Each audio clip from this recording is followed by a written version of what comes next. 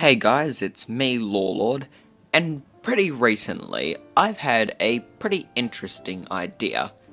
About 2 years ago I made a video comparing the fighting capabilities of Shay Cormac and Connor Kenway from Assassin's Creed. But I didn't want that video to be the only video where I compare fighting capability and determine who I think would win in a hypothetical fight. No, I wanted to make more videos like that with future video games and future video game characters. So back to my previous statement that I recently had an interesting idea. From reading the title of this video you would know what it is, but alas, that idea is comparing the capabilities of the last Dragonborn from Skyrim and the sole survivor from Fallout 4. Now I want to start off by saying that this will be a somewhat difficult comparison to make. One, because they're from separate universes, each one having very different styles of combat and warfare from the other. Now yeah, I am aware of that fan theory that the Elder Scrolls and Fallout take place in the same universe, but I personally disagree with that theory, and even if they did, the point that they have different forms of combat and warfare, that point still applies. And the other reason this will be a difficult comparison is because a lot of the factors are largely player dependent. So yes, this comparison will be a bit of a challenge, but all the more reason to make said comparison. So talking about my previous video about Shay Cormac versus Connor Kenway in Assassin's Creed, I didn't really have a very good format as to how I made that video. I just listed off different reasons as to why I think the person who I would win would win. But with this video I'm going to make it quite different. I'm going to make each factor its own chapter or timestamp or whatever you want to refer to it as. And then at the end of the video, after considering all the factors, I will explain what my conclusion is. So enough talk, let's get into it. So the first metric that I am going to start off with is physical strength. And this one I am going to have to give to the Dragonborn.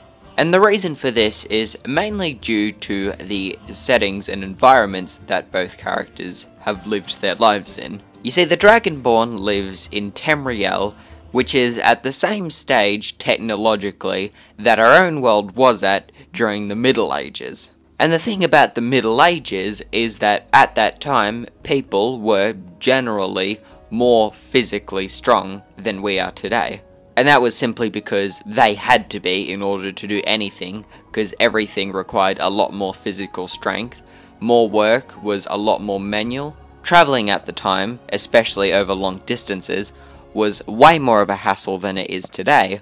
And yeah, basically, people in the Middle Ages, typically speaking, were a lot stronger because they had to be. And so back to what I mentioned before, Tamriel in the Elder Scrolls universe is at that same technological level, which means that the last Dragonborn had to live in that same environment. Now you could say the same thing about the sole survivor to a degree, because after the nuclear war, it set pretty much the whole world's technological stage back to square one, although not completely. But anyway, you could say that the sole survivor is in a similar state when it comes to environment, and would also require a lot more physical strength in order to survive day-to-day life. And that's certainly true, but there are two reasons why I still think the last Dragonborn wins. The first one is that although the post-apocalyptic wasteland is a lot more manually demanding than the times prior to the nuclear war, it still isn't quite at the same level of Tamriel, since post-nuclear war America still has robots, firearms, and other technologies that make life slightly easier. And my second reason is that the sole survivor's environment, that is a lot more physically demanding, is an environment that he has only entered recently. Prior to that, he has lived a relatively comfortable life with a butler robot, a society that's a lot more technologically advanced than we are in our own universe, etc., and has lived in that environment for the majority of his life. Whereas the last Dragonborn, by comparison, has lived his entire life, up to the game Skyrim, in an environment that is a lot more physically demanding, and therefore has had a lot more time to increase his own physical strength. Now granted, the sole survivor, given that you're playing Nate, the male sole survivor, did fight in the Sino-American War, and could have been fighting that for quite a few years, considering how the war itself went for 11 years, but that still wouldn't be the same amount of time that the last Dragonborn has, so the last Dragonborn still has an advantage in this area. So physical strength I'm going to give to the last Dragonborn. The next one is powers/abilities. This one also goes to the Dragonborn, and the reason for this one is pretty obvious. The most obvious reason for this is that the Dragonborn has access to a large array of dragon shouts, 20 to be specific, all of which make the Dragonborn insanely powerful when compared to the average foot soldier. To be fair, the average foot soldier wouldn't even be a fair comparison, but you get my meaning. The most classic example, of course, is Vusrodar, or Unrelenting Force. This shout alone can be insanely strategic, since it throws enemies into the air, giving you time to catch them off guard when they land and need to get back up into the fight, or you can use this to straight up kill them by shouting them off a nearby ledge. Either way, this shout alone is extremely useful in combat, and as I mentioned, it's the most iconic shout in the game, but there are a few more examples that can be argued are even more powerful than that. Become Eternal, which makes the Dragonborn immune to damage for a number of seconds. During this time, the Dragonborn can't fight, but it's still useful to get out of near-death situations. Marked for Death, which does an insane amount of damage and does a significant debuff to an enemy's armor. And Bend Will, which, as the name suggests, literally bends the will of the victims the shout is used against. And those are just 4 of 20 examples. And by the way, it should be noted that the Dragonborn's abilities are far more powerful in lore than they appear to be in gameplay. And it's not just the shouts, it's also the various schools of magic that the Dragonborn has access to. Yes, it's true that the Dragonborn may not access all of these schools of magic, if any of them, depending on their playstyle, but for the sole survivor, it would be literally impossible for him to. Yes, he can use chems to give him similar effects, but of course it wouldn't be the same. So of course, power and ability has to go to the Dragonborn. And speaking of chems, the next metric I am going to talk about is equipment. This includes weapons, armor, and other equipment that would be used in combat. This includes weapons, armor, and other equipment that would be used in combat. The sole survivor is obviously from a far more technologically advanced era, and therefore has far more technologically advanced equipment. For example, with weapons, the most powerful weapon that the sole survivor has access to is the Nuke launcher, a modified Fat Man. Fat Man alone as a weapon would be quite a danger to the Dragonborn due to its massive explosive damage, and the Nuke launcher would have the same issue for the Dragonborn to a much higher degree, due to doing higher explosive damage and arguably having better range. As for armor, arguably the best armor at the sole survivor's disposal is XO1 power armor. This specific suit of power armor does certainly have a lot of perks, but the most significant one that would help in this context is its massive boost in physical damage defense. As for chems and potions, overall chems and potions, depending on what type of chems and potions they are, have very similar effects. For example, healing potions have the same effect as Stimpaks. Alas, I believe the sole survivor to be the clear winner when it comes to equipment. Now the next one will be a pretty short explanation because there's not much to say, that being strategies and tactics. Now this one's a hard one to compare because this one is like 90% player determined. But this is what I can say about it. Each one, the Dragonborn and the sole survivor, would have different tactics and strategies depending on their powers and ability. For example, the Dragonborn would have strategies centered around his shouts, like using Vusrodar at the right time, or using medieval warfare tactics, whereas the Sole Survivor would be more focused on modern day warfare tactics. And that is why I think when it comes to strategies and tactics, I think this one is a draw. I don't think one is inherently better than the other, they're both good just in different ways. We're now up to our last few metrics that we're going to measure before we come to our conclusion. The second last one that we're going to compare is Feats.